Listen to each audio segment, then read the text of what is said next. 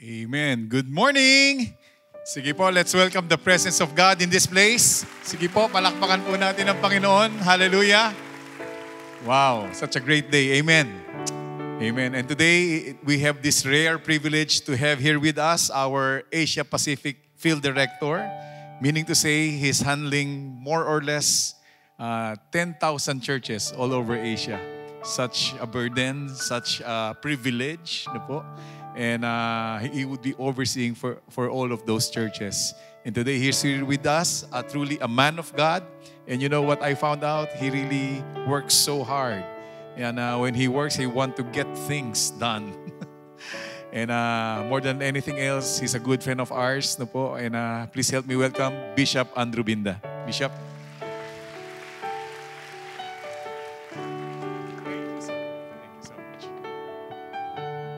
Amen. Put your hands together for our pastor, our national overseer for the Church of God Philippines, 630 churches, just doing an extremely important job. And the Lord is blessing the work, the services today, these services that I've been a part of, just tremendous, tremendous presence here today with us. We're so happy also to see Gigi at the front. God bless you.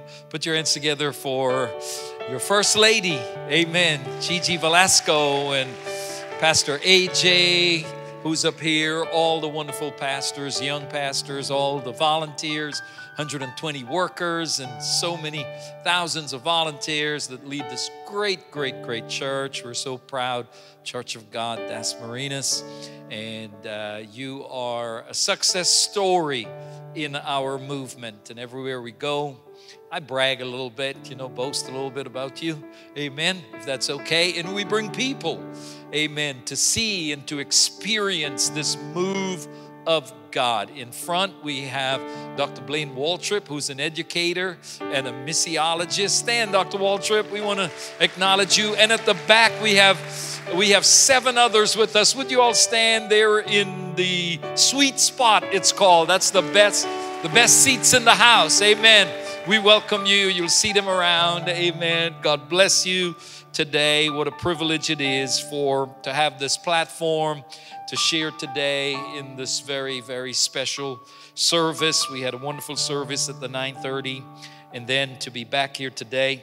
Amen. God bless you. Congratulations to all who were baptized yesterday in water. Amen.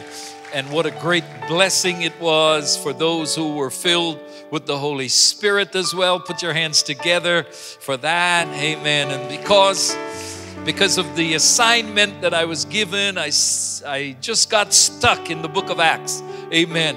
And so today I'm bringing you back to the book of Acts, Acts chapter 3, and I want to read verses 9 and 10. Amen. Acts chapter 3, verses 9 and 10. Amen. How many of you know my beautiful wife, Valerie? She's got curly hair. She's got a killer smile. Amen. She's just beautiful. The first time I laid eyes on her, I thought, boy, I tell you, maybe this will be my future wife. And it so happened. Amen. I asked her out. She said maybe, and maybe was good enough for me. So I pursued, amen. And we've been married 37 years. On the 18th, amen, praise God. Philippines here, you're 13 hours ahead of us. And so on the 18th of November, my wife will be having a surgery. So when you get up in that morning, 13 hours ahead of her waking up that morning, you will already be praying for her, okay? So do that. She will be so encouraged to know that I've asked, amen, all of you here today and those of you who are watching, amen, on the various platforms, that you will be praying for Valerie. She was diagnosed with 2 tiny aneurysms in her brain. And I know the Lord can fix that. Amen. So would you pray for my beautiful, sweet wife of 37 years. I'm nothing without her, lost without her. Okay, so all you men over here, you know exactly what I'm talking about. Okay, turn with me to Acts chapter number 3, 2 verses of scripture, 9 and 10. Amen. And all the people saw him walking and praising God. Then they knew that it was he who sat begging alms at the beautiful gate of the temple. and they were filled with wonder and amazement at what had happened to him. The message is entitled this afternoon, amen, Now What? Amen. Now what? You know, by the time you get to this story here, the healing of this lame man at the gate called Beautiful, there were some amazing things that took place in the book of Acts. The book of Acts chapter number 1, the Lord ascended into the heavens. Before he left this earth, he gave to his disciples his final instructions, the last words. Someone has said the last words of any individual is like a window to his soul. He will speak that which is most important, on his mind. And he gave his disciples what we know as the Great Commission in Matthew 28, amen, 18 through 20. He said, amen, go into all the world and preach the gospel. And then we come to Acts chapter 1 and verse number 8. And he said, wait in Jerusalem, amen, not many days hence, and you shall receive, amen, the Holy Spirit. After which the Holy Spirit, he said, but you shall receive power when the Holy Spirit has come upon you, and you shall be my witnesses in Jerusalem, in Judea, in Samaria, and unto the uttermost parts of the earth. And he gave his disciples instructions in Acts chapter number 2, the day of Pentecost, according to verse number 1. Was fully come, and suddenly the Bible says, amen, they all were filled. They were with one accord in one place. And suddenly it says there came a sound from heaven as a rushing mighty wind, and it filled the whole house where they were sitting.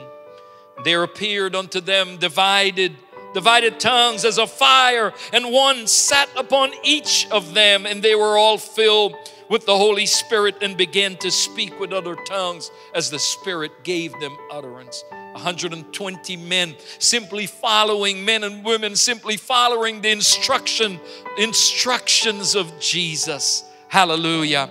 And 10 days hence, after they were praying and after they were tarrying and persevering in the Spirit, the Holy Spirit was poured out. We call it the anointing. We call it the unction. We say that the anointing makes the difference, and what a difference it made in the lives of these disciples who before, amen, the ascension of Jesus, at his burial, at his crucifixion, they were running for their lives. They were lying. They were cursing. They were swearing. They were, amen, men of violence. Peter pulled out his sword and slashed the ear of Malchus. And we see these things happening. Judas committing suicide. Amen. All this happening, but after Pentecost. Hallelujah. What a difference it made in their lives. And the Bible tells us that these men, they received that power. Don't you know today that power came to these men? And because there is a mandate and there is a mission for every one of us to fulfill. Hallelujah. And I've said this morning in the early service, the Lord revealed it unto me that we are filled to finish. Hallelujah. We're filled to fulfill. Amen. And as Bishop Velasco said at the end of the service, we are filled to finish strong. Hallelujah. And when you come to a place like this and you've received, amen, from the Lord, all that He's already given unto us, and you turn your cups up high and you receive from the Lord, amen. You come to this place and you realize that there is power. There is a great experience of His power and this phenomenon of the Holy Spirit's presence. Whenever that happens, whenever you're in that place and you receive from the Lord, it bathes you in His presence. You're refreshed, hallelujah. You feel clean, amen. There are times when He moves with dynamo, with such power, hallelujah, that you can't stand still and you have to shout out His name. But there are times when He moves like a gentle breeze. Oh, glory be to God. And He fills your soul and your heart. And the Bible tells us that these men, Peter and the apostles, freshly filled with the Holy Spirit, Peter stood up that day. There were accusers on that day after they heard these men speaking in different languages. Accusers who said they must be drunk. But Peter stood up that day and Peter confirmed the word of the Lord. And Peter said this was that which was spoken by the prophet Joel in Joel chapter 2 verse 28. In the last days I will pour out my spirit upon all flesh. Your sons and your daughters shall prophesy, hallelujah. Your old men shall dream dreams, and your young men shall see visions. What you find right here is a God who was just keeping His word. Don't you know that God is not slack concerning His promises, like some men count slackness, hallelujah, but He's faithful to fulfill His word. And you can take it to the bank, like we like to say. Jesus Christ, amen, is the same yesterday, today, and forever. And He was just keeping His word. God was just He was just fulfilling His word. If God said it, it will come to pass. It doesn't matter how long your waiting period has been. Hallelujah. I don't care who says it will not happen. If God says it, it shall come to pass. Peter said, God was just keeping His word. This is no big deal.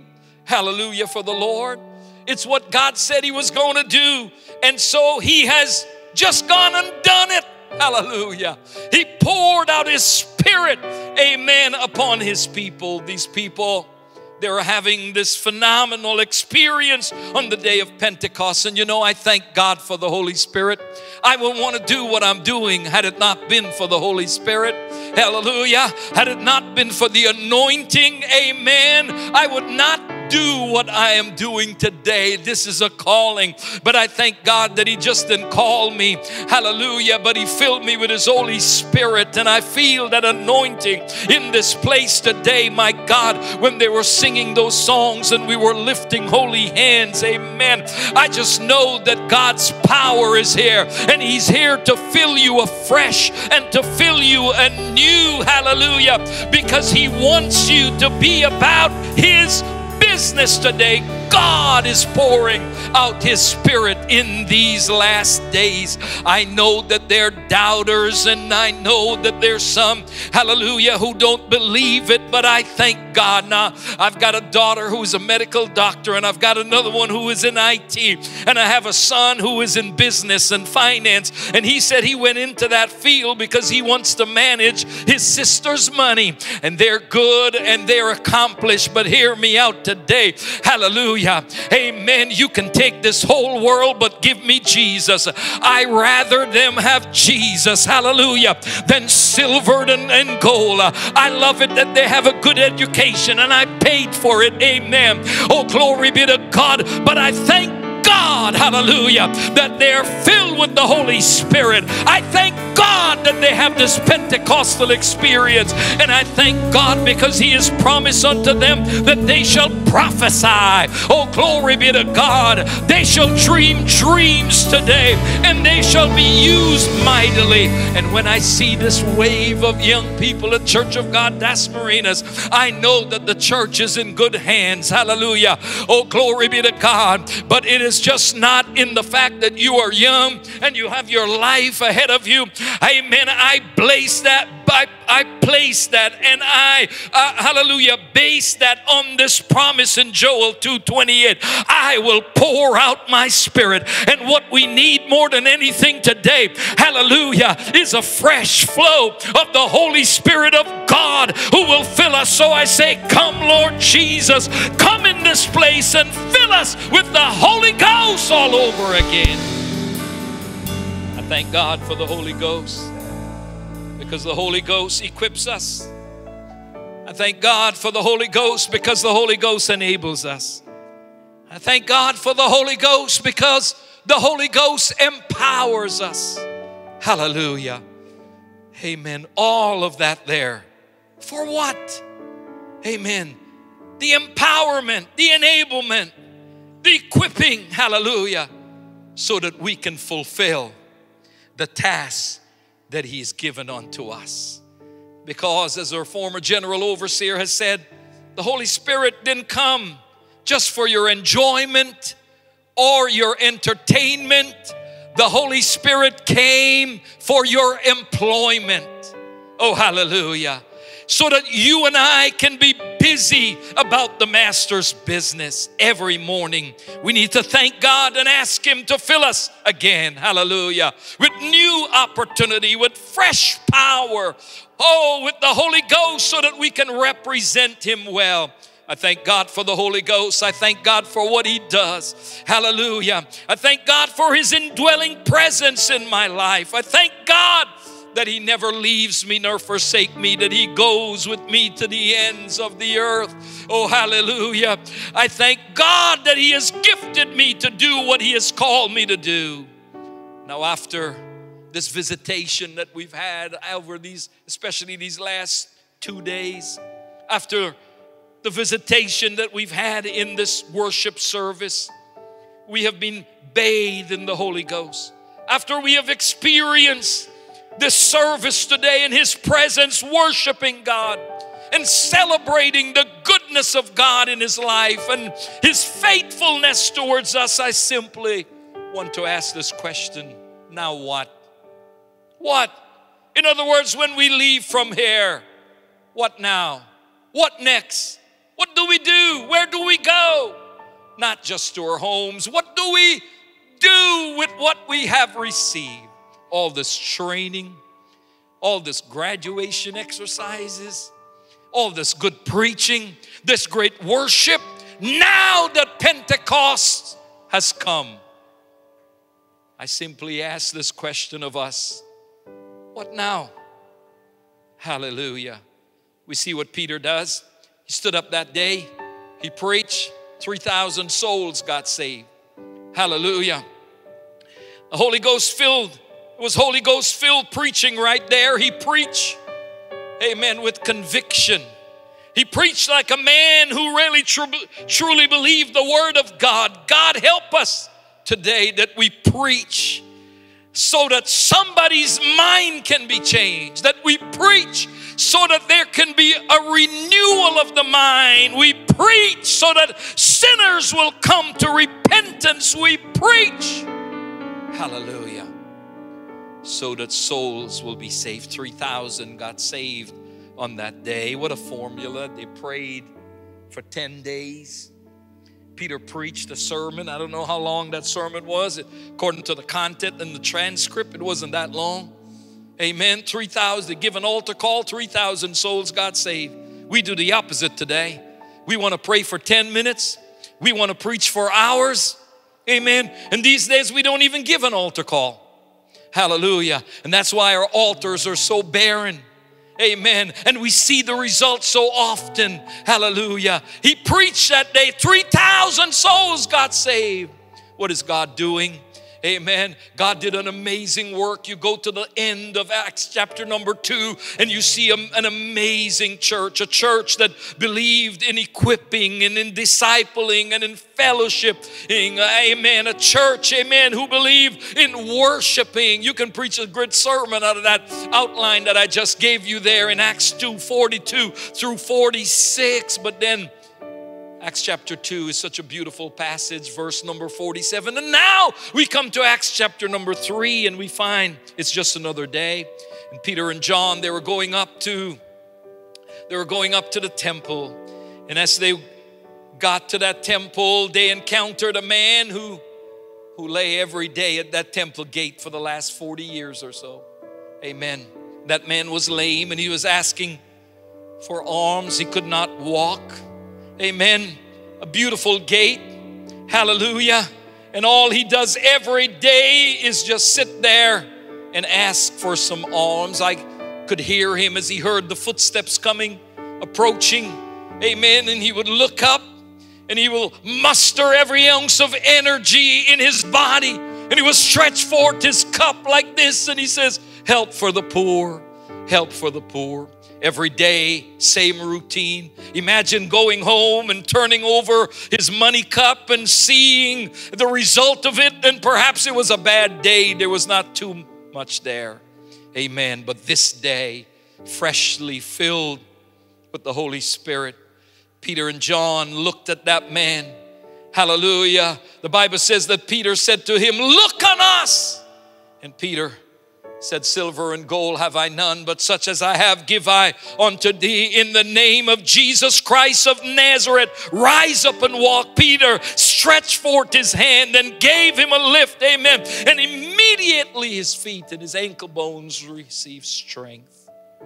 And he began to walk. Then walking, hallelujah, and he ran, jumping and leaping right into the temple. He was forbidden for entering the temple, but this day, nothing was going to stop him. Has the Lord done something for you? Then we give him praise. Hallelujah. When the Lord does something for you, you give him praise. Amen. Hallelujah. He's leaping, he's jumping, he's praising God. And the Bible says that this man who had just been healed in the temple, he could not, hallelujah, according to the Levitical law, he was not allowed in the temple, but now nothing was going to stop him. He's praising God. And when all the people saw him walking and praising God, they recognized that he was the man who used to sit at the gate called Beautiful. I don't know about you, but I look at my life and I could tell you I used to be such and such. I could look at my family's history and I could tell you they used to be Hindus who worship foreign gods. I could tell you, amen, what they used to do. I could tell you that they drank. I could tell you, amen, that they partied. But that is what I used to be. You can look at your life, hallelujah, and what a testimony you have today, because you're no longer that person. You're a new creation. All things have become new. The old man has been buried. Hallelujah. Can you give God praise? Because you're not. You used to be. Now that you know the story, hallelujah. Now that you've had this experience, now what? Amen. Now what? If you're going to be the people of God, the people that God has called you to be, filled with the Holy Spirit, if we're to finish the Great Commission, first of all, we must make prayer a priority. Amen. You would have thought that Peter and John, having spent 10 days in the temple praying, now they got what they wanted, the Holy Ghost. Amen. You would have thought, forget about praying. Hallelujah. Don't have to pray anymore. But here they are going at 3 in the afternoon, showing up in the temple, not for worship, not for praise, but for prayer. Hallelujah. And I submit to you, you 120, amen, on staff here, and you thousands, 4,000 volunteers, amen. Hallelujah. We have no business showing up for service until we have prayed. We need to pray until something happens. Those of us who are called to preach, may God help us, amen. May God wake us up in the middle of the night and speak to us. May we wake up early in the morning and seek His face so that He can give us a fresh word. How many of you know that God still answers prayers? God still answers the prayers of His people. How many of you know that prayer still works? It worked then and it works now. Hallelujah. Hallelujah. You cannot just name it and claim it. Amen. You have to pray for it today. Hallelujah. God can change your situation. Amen. God can deliver you from every circumstance. You need to learn to call upon Him. The Bible says, many are the afflictions of the righteous. But don't stop reading there. He says, the next line says, the Lord delivers him out of them all. The Bible says, in this world you will have tribulation. But it doesn't stop there. It says, be of good cheer. I have overcome the world. The Bible says, if we suffer with Him, we will reign with Him. I'm here to testify that He never left me. Oh, there are times when I walk through the valley of the shadow of death. He's never left me. Oh, glory be to God. He was with me. He answered every time I called on His great name, and He still answers prayer today. You've heard this before so many times. Hallelujah. But may I remind you that we've got to maintain prayer as a priority. Number one, hallelujah. It's not an option. Amen. It is a priority. It is top of the list. I know for sure today that every woman would want to be married, not just to a handsome man. That's all right, but to a prayerful man. Hallelujah. Because you know, praying men don't beat up on their wife. Hello, somebody. Amen. A prayerful man, hallelujah, loves his wife, loves his family. A prayerful man loves his church. He loves his God today. We need more praying people. The Bible says in 2 Corinthians 7 verse 14, if my people which are called by my name shall humble themselves and pray. Hallelujah. Seek my face. Turn from their wicked ways. Then will I hear from heaven. I'll forgive their sins. I'll heal their land. We need to maximize prayer as a priority. And then secondly, we need to minister to people on the outside, on the fringe. Hallelujah. This point, number 2 here, talks about our responsibility. We're responsible for those outside. Now picture this. 40 years this man was sick, lame, sitting at that gate. Gate called Beautiful. This gate was 70 feet tall, was made out of bronze. Imagine when the Palestine sun hit it in the afternoon especially, it was not just called beautiful because they just had to call it that. It was beautiful because it was that beautiful. It was splendid. It was the sunshine will hit it, and it was pleasing to the eyes. But you will notice that at the gate called Beautiful, for 40 years there is a man lame sitting at that gate. And I submit to you, amen, or beautiful worship or singing or preaching, all of it,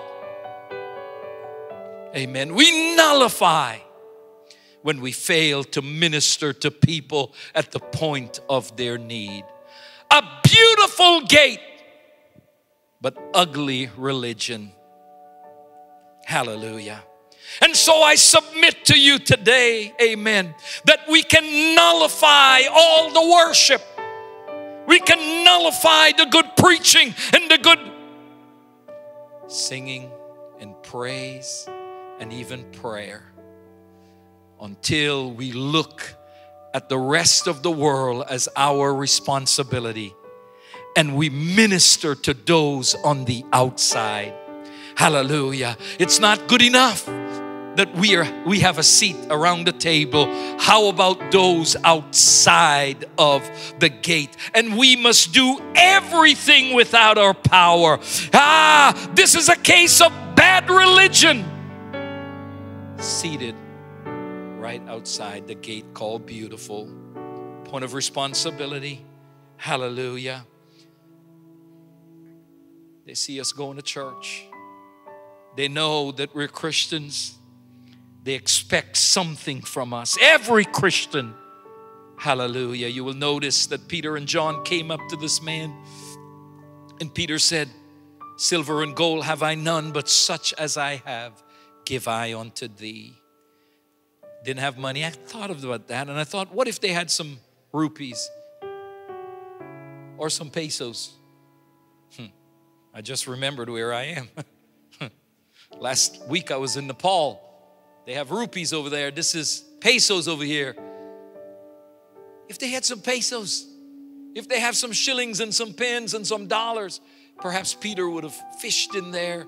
Said, Johnny boy, give me some money over here. Don't you see this man wants some? Give him some money, and went about their way. But their lack became this man's blessing. Hallelujah. And so they went after silver and gold, but such as I have, in the name of Jesus Christ. They gave him Jesus that day. They gave him what he needed most, and he had his healing. And I say to you today, I submit to you today that we all have a such. What is your such today?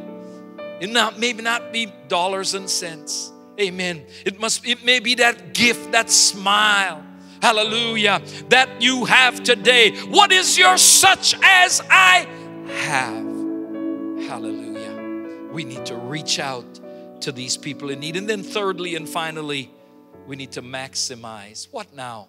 What next? Where do we go from here? We need to maximize our power to produce possibilities. Hallelujah. The Lord have blessed us with this great power, filled us with this Holy Spirit. Peter, this great man of God, who had been walking with Jesus, freshly filled of the Holy Ghost, he said, silver and gold have I none. Watch this next line. In the name of Jesus Christ of Nazareth, rise up and walk. I don't have much money, but such as I have, I give unto thee. Here is what I've got. In the name of Jesus Christ of Nazareth, rise up and walk. Hallelujah. I have that name that is above every other name. I have that Holy Ghost inside of me. You've got to do something. Hallelujah. You've got something that money cannot buy in the name of Jesus. Do you know that name today? Hallelujah.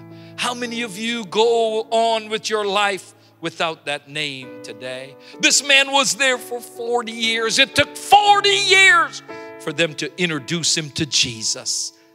Hallelujah. How long has it been since you talked to somebody about Jesus?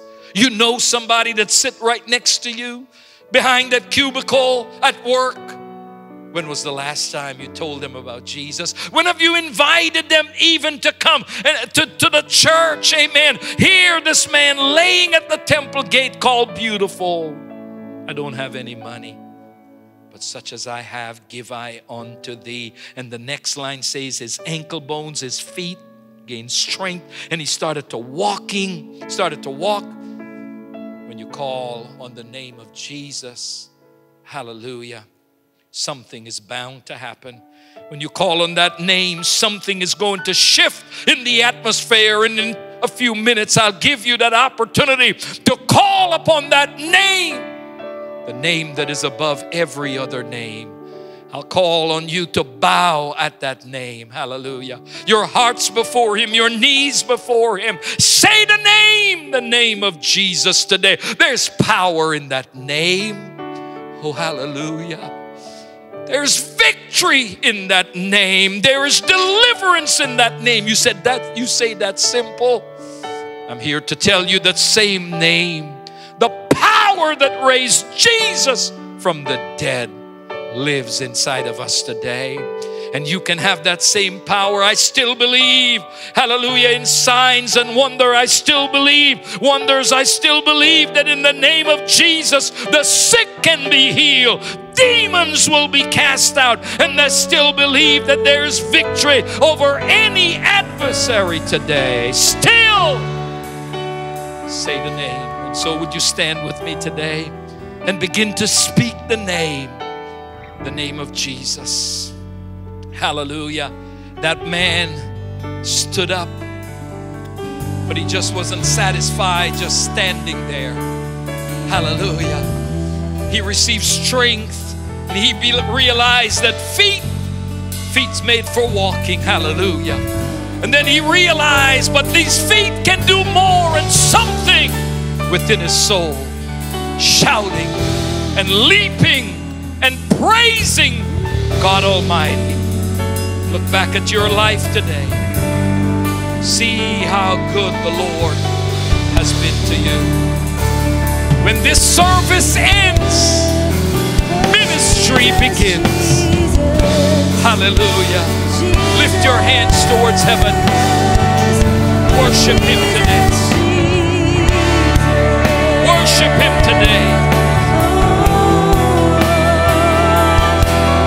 And this altar is open to anyone, hallelujah, who would like to come. I invite you to come and meet with Jesus at this altar here today. Would you come? Come now and speak the name of Jesus.